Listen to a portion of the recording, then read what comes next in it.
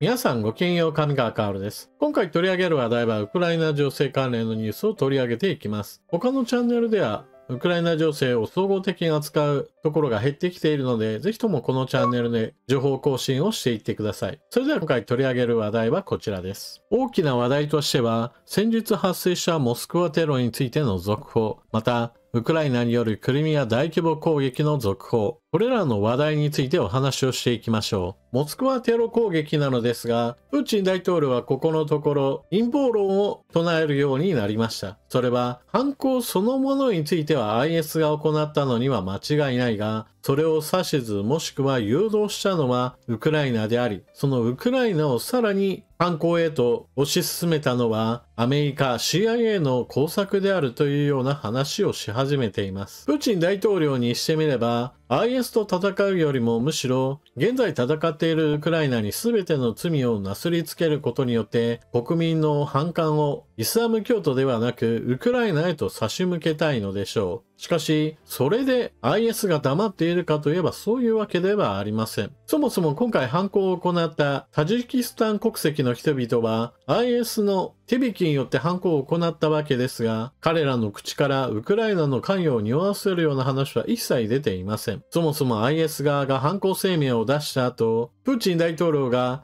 IS を飛び越える形でウクライナの犯行説を流し始めたことにより、IS 側の方から犯行時の映像、それも犯人たちが自分たちで撮影した映像をわざわざ公開するなど、自分たちを無視するなという姿勢をとっています。さらに、ロシア当局は犯人を逮捕することに成功したのですが、ここにも問題があります。それは、プーチン大統領が犯行後、犯人たちはモスクワから西へ逃げたにもかかわらず、彼らが向かっていた先はウクライナだという話をしていました。この点に関しても、その西の先、隣国ベラルーシのルカシェンコ大統領は、ロシアから事件発生の一報を受けて、ベラルーシ国境の検問を強化した。それによって、ベラルーシ国境に向かっていた犯人たちは、国境を越えるのが難しいだろうと考え、途中でベラルーシ国境へ向かうのを取りやめようとしていたのではないか。だからこそ、ロシア当局が追いついて逮捕することができたのではないかという話をしています。この意見というのは、ルカシェンコ大統領の憶測に基づく部分はあるものの、少なくともモスクワから西に行けばそこにはベラルーシがあるというのは事実です。また、犯人たちを逮捕した場所というのも、ベラルーシ国境まで30キロ、南へ100キロ行かないとウクライナ国境がないわけなので、実際にルカシェンコ大統領の言ったように、犯人たちがベラルーシを目指していたというのは、推論としては正しいと見るべきでしょう。そして、逮捕した際にロシア当局が犯人たちに拷問を加えていたことは、ロシア当局自身が撮影公開しています。これは前回の動画において私は、ロシア当局による犯人に対する報復をロシア国民向けに見せることによって国民感情を少しでも和らげようとしたのではないかという話をしました。しかし、これに当然反応するのが IS 側の方です。IS 側は犯人たちに対する拷問の映像などが公開されたことにより、さらなる攻撃を予告しています。IS テロ容疑者拷問映像公開にプーチン、女性、子供含む全てのロシア人殺すだろう。ロシアがモスクワのコンサートホールテロの容疑者らを残酷に拷問した映像を公開し、テロの背後を辞任するイスラム武装勢力のイスラム国 IS が反発し報復を予告した。IS の分派である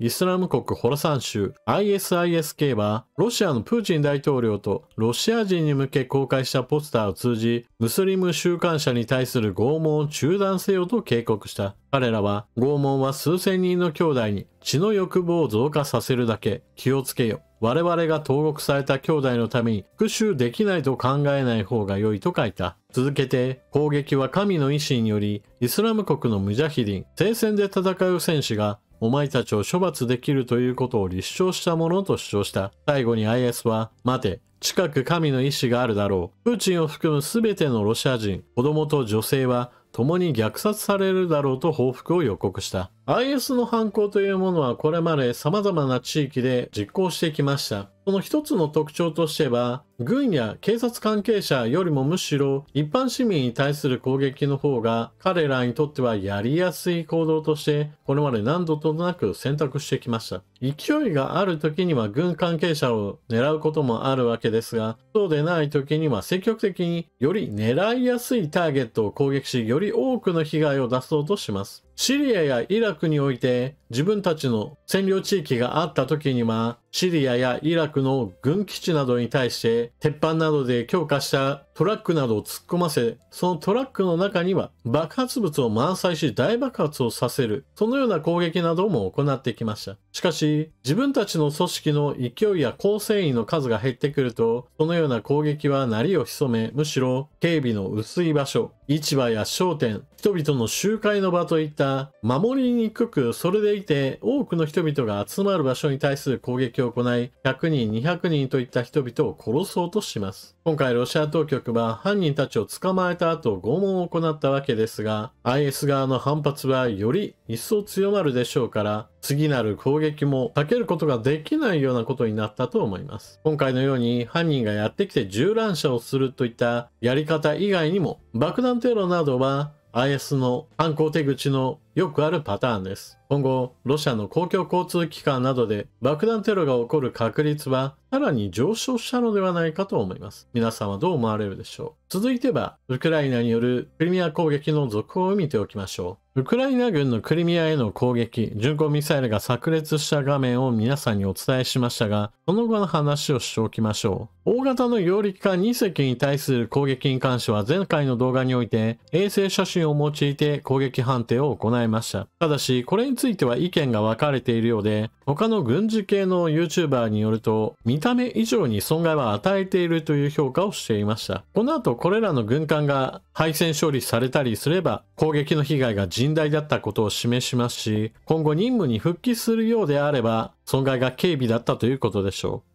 これに関しては後日の情報を待たねばなりません。そして、大型揚陸艦以外に対する攻撃も行われていたのだとウクライナ側が公表しました。偵察船イワン・クルスと別の大型揚陸艦コスティアンティン・オルシャンスキーという船です。このオルシャンスキーという船については、2014年、ロシアがクリミア併合を行った際に、ウクライナ海軍所属の船だったものをロシア軍が接収したというもののようです。ウクライナからロシアへと渡り、ロシア海軍で使われている状態だったものを攻撃するというのは、残念な話ではあるものの、少しでもロシア海軍の力を削ぎ落とすためには仕方のないことでしょう。これに関しての攻撃判定の評価、衛星写真によると、船の側面部分において大きく損傷しているところが見られるため、一隻についてはかなり深刻なダメージを与えることができたようです。もう一隻については完備に着弾したのか、かなり広範囲に黒ずんでいる部分が見られるため、おそらく攻撃は命中したのでしょう。先に伝えられた大型揚陸艦に比べると、今回情報公開した偵察船と大型揚陸艦この2隻については、巡航ミサイルは着弾し、衛星写真からもわかるレベルですから、おそらく最低でも修復のためにしばらく軍務は離れるでしょうし、損傷が重大であればもはや使い物にならないとして敗戦勝利されることでしょう。一方でロシア側もウクライナに対するミサイル攻撃を行っています。こちらはロシア軍のミサイルがウクライナのダムを攻撃しているシーンです。ただ、ミサイルそれ自体がダム本体を襲っているわけではなく、ダムの周辺施設を破壊しました。こちらがダムの前景。この写真の中の右側にある部分がダムの水力発電やもしくは管理センターの場所となっていたところです。こちらにミサイルが主に着弾しました。施設は炎上し、復旧には半年以上かかるだろうと言われています。なお、ダム本体に対する攻撃は国際法違反です。なぜならば、ダムが破壊されれば一気に大量の水が流れ出して、その下流において洪水が発生するのは避けられないからです。それは多くの一般市民を無差別に殺害することを目的としていることから、攻撃してはならないとされているのです。さて、戦いが長引く中でロシアが戦時経済へと移行し、国内で砲弾を大量に作っている。それに対してウクライナがどうしても欧米からの供与に頼っているという面があります。しかし、ウクライナ自身も増産に取り組んでいます。ウクライナ武器弾薬の国産化、迫撃砲弾生産量は昨年の40倍。ロシアを自国領内から押し戻すためなら、ウクライナはどんな優位性でも必要としている。明るい材料としては、小規模ながら成長著しい防衛産業がある。国産の武器弾薬の急増が戦況を変える一助になることを期待して、政府は資金を投入している。アメリカや欧州諸国が武器やその他の援助を提供する中、巨大なロシア軍に対抗するため、この1年でその努力は急激に強化された。ウクライナ政府は2024年、国産兵器を開発購入するために14億ドル近い予算を計上した。ロシア侵攻前の20倍以上だ。そしてもう一つの大きな変化が、武器の大部分が民間の工場から購入されるようになったことだ。ウクライナ全土に設立されたこれらの兵器工場が何十年もの間、国営企業が独占してきた産業を引き継いでいる。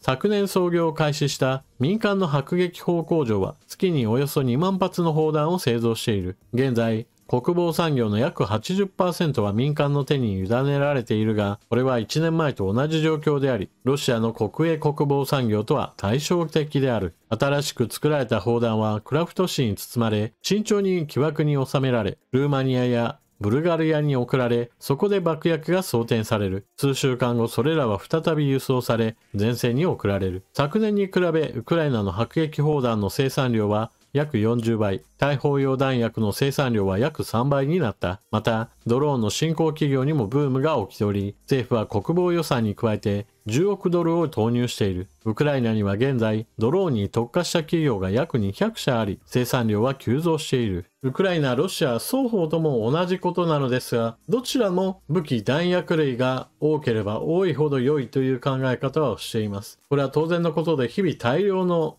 弾薬が消費されているからです。それに加えて兵器類なども同様に消耗品扱いで前線に投入されることにより、大量の戦車や装甲車といったものは日々失われ続けています。だからこそロシアにおいては戦時経済、大量の資金を軍需産業に投入することによって GDP が跳ね上がるといった現象も起きています。お金をとにかく突っ込んで物を作ってそして消費する。この行為があたかも公共事業のように現在ではロシアの経済を支えているわけです。なお、ウクライナ自身の努力によって迫撃砲弾は約40倍という話になっていましたが、より大規模な生産が必要な大砲は3倍程度ととどまっています。それだけに欧米からの供与といったものが重要なわけですが、現在アメリカは未だに止まったままです。共和党の方はウクライナ支援に非常に後ろ向きですから、民主党だけでは議会で話がまとまりません。そのために現在進められているのがヨーロッパによるウクライナへの砲弾供与です。これには2つのラインがあることを皆さんにこれまでご説明してきました。それはヨーロッパのお金はヨーロッパ域内で消費すべきだという考え方から、砲弾の調達についてもヨーロッパの中に生産工場のある企業に限定しようという動き。しかしこれでは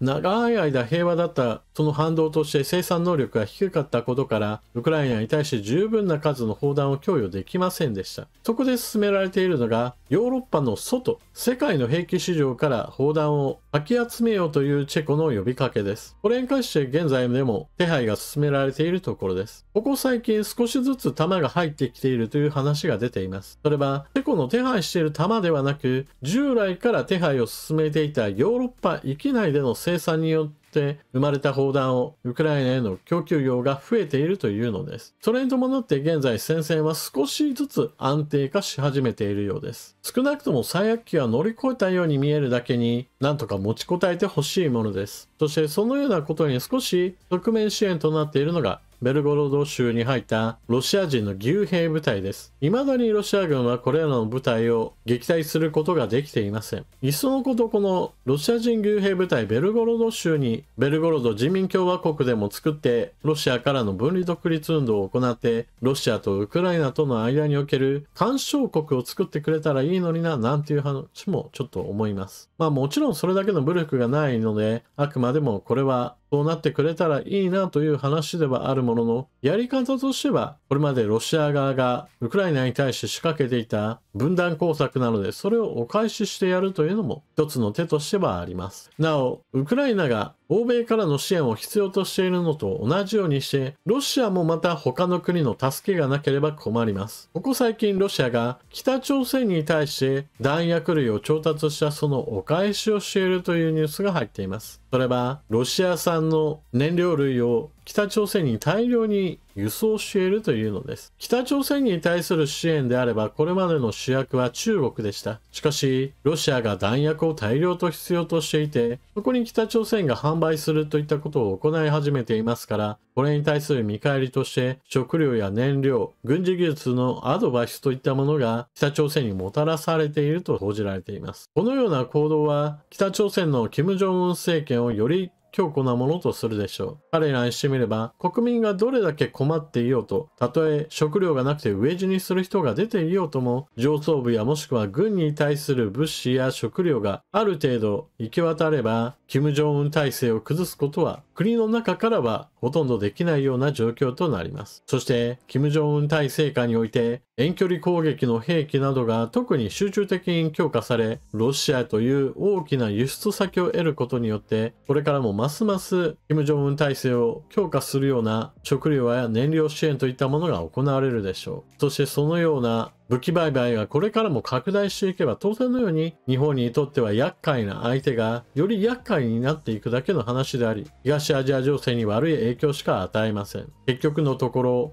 ロシアによるウクライナ侵略というのは、ロシアという国がいかに危険であるかを示すと同時に、日本の安全保障環境にも悪影響を与える出来事なのです。だからこそウクライナに対する軍事支援はすべきだというのが私の結論です。モスクワテロが発生し、その犯人や黒幕をウクライナやアメリカに求めるプーチン大統領の姿を見れば、彼が今後もウクライナ侵略を行いたいんだなという思いを強く感じます。それだけに彼との話し合いはほとんど無益なもので、ロシア軍をいかにして徹底的に叩き、プーチン大統領の思惑を粉砕するかというのが実際のところ必要でしょう。そのような現実を見ることができなければ、いつまでも話し合いさえすれば何とかなる。そして日本さえ関わらなければ何とでもなるというような幻想を抱き続けることとなります。現実はもっと非常であることを見つめ直すべきでしょう。というわけで今回の動画はここまで。最後までご視聴いただきありがとうございました。チャンネル登録していない方はぜひともチャンネル登録していってください。そして動画を見終わったら評価ボタンのクリックとあなたの感想、コメントよろしくお願いします。それでは次の動画でまたお目にかかりましょう。またね。